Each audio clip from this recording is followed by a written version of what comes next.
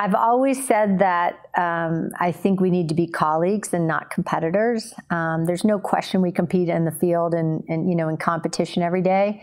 So I think it's really important for us to think open-minded and be willing to work together on the solution.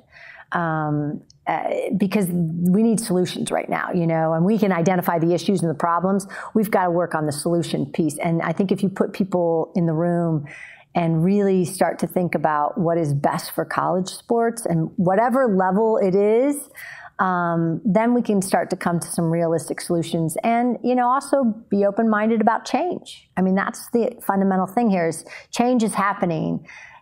Many people don't want it. Many people don't, want what is changing. And so inevitably, if you don't evolve, you get left behind. And so I think it's really important for us to think about, if we're going to change, what is best for the big picture of college sports.